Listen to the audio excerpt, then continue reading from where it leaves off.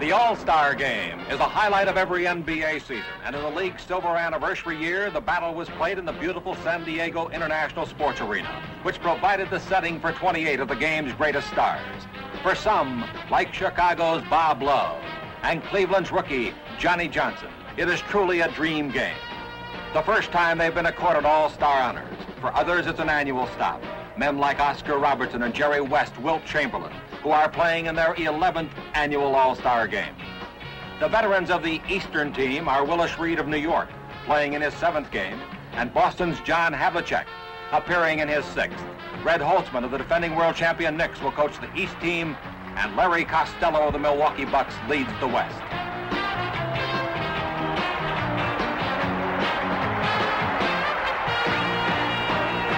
The evening before the silver anniversary game, the NBA took time out to honor its stars from the past. Men who had made the first quarter century an unforgettable era, like number 9, Bob Pettit, an all-NBA player for 10 years. Bob Pettit, the first player in history to go over the 20,000-point mark. Yes, Bob Pettit stands as a classic example of what determination can overcome. Looking back to a young man that more than anything in the world wanted to play basketball, wanted to win a high school letter.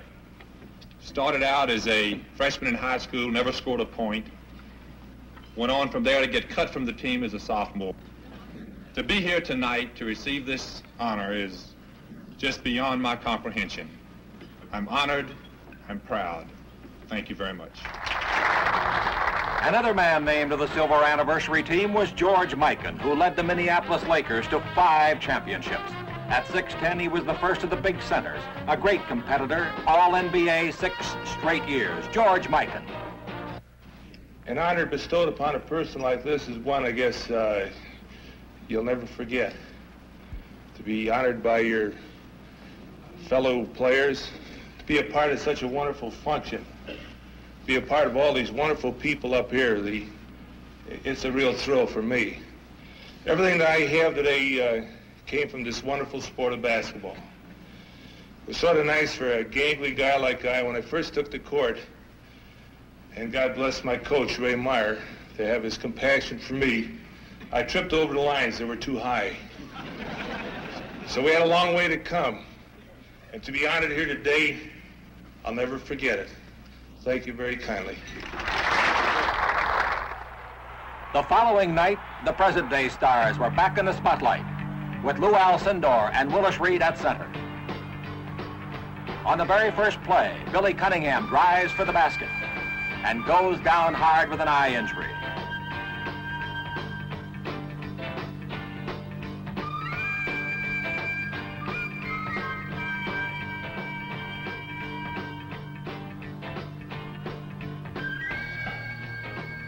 Fortunately, the injury turns out to be minor, and Cunningham gets the game's first point on a free throw.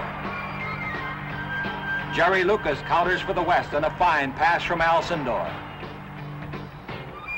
Bob Love shows he's not nervous in his first All-Star game, connecting on a 10-foot jumper. Los Angeles' Jerry West passes to Detroit's Dave Bing for a driving layup. Let's take another look at that play. It put the West in front 8-1.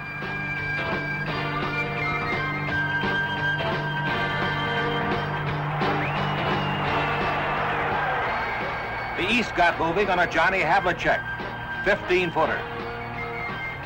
The Knickerbocker Stars team up for a dandy, Frazier to Reed.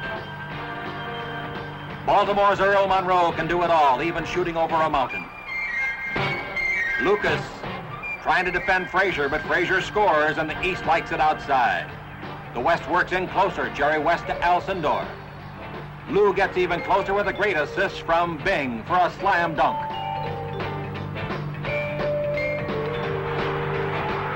The East sends out a new team, and New York's Dave DeBusschere cuts the West advantage. Baltimore's Wes Unseld hits from outside, too. Atlanta's Lou Hudson is on the front end of a long pass and gets an easy two-pointer. Boston's talented JoJo White puts the East within 1 point late in the first quarter. Chicago's Chet Walker tries a jump shot, and things are spinning just right for the West at this point. Alcindor gets a little help in his short jumper, too. And the first quarter ends with the West in front, 30-26.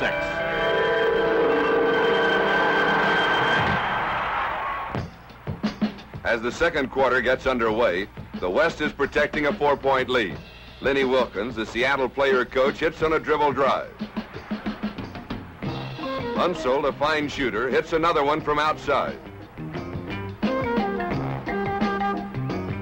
Oscar Robertson, playing in his 11th All-Star game, but the first time for the West, drives for two. JoJo White assists Gus Johnson as he counters for the East. Then it's Johnson again from long range, and the East leads for the first time, 36-35. It doesn't last long as Wilkins gets through on another drive. Tom Van Arsdale scores for the East on a jumper. The West turns to its big men for some fine passing, and it pays off with a bucket by Chet Walker. Chamberlain and Hayes team up again, and the West has another bucket. But the East is rolling too, as Gus Johnson hits a jumper. And Johnny Green spins one in from close range to tie the game at 44. Wilkins connects on a long one to send the West back into the lead. But Tom Van Arsdale hits from the same distance for the East. It's a duel between the brothers as Dick Van Arsdale hits on a jumper and then comes back with a drive. It's the second straight year the former Indiana University stars have faced each other in all-star competition. Willis Reed goes to one of his favorite spots and hits for the East.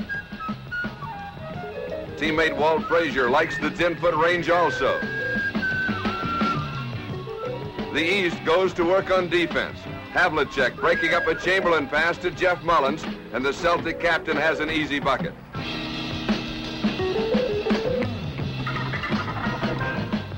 But the West feels the play will work, and it does. Lucas is wide open after some sharp passing. Billy Cunningham hits a long jumper, and the game is tied again, 56-56, late in the second quarter. So far, the action has been furious, and sometimes the ball seems to have a will of its own.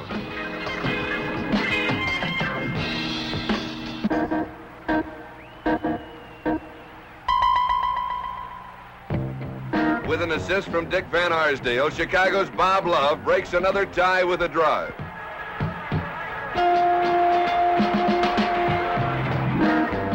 Frazier knots it again at 60 with half a minute left in the first half. And Love comes right back with a jumper for the final points of the period.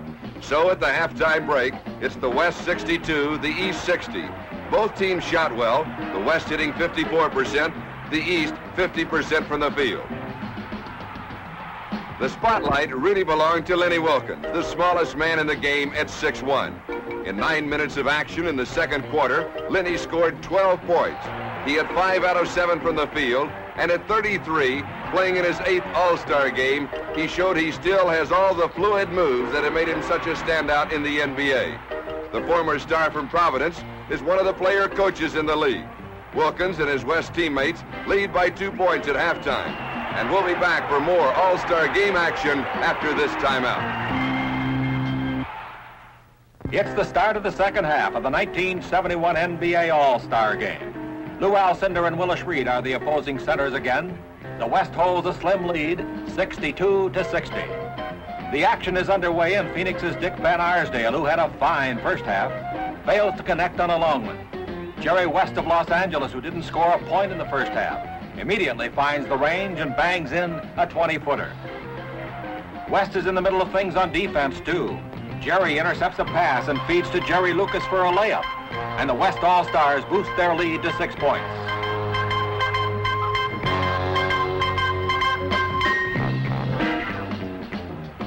At At this point, the captain of the New York Knicks takes over. Willis Reed, moving outside, away from Al Cinder's long reach, connects on a 15-foot jump shot.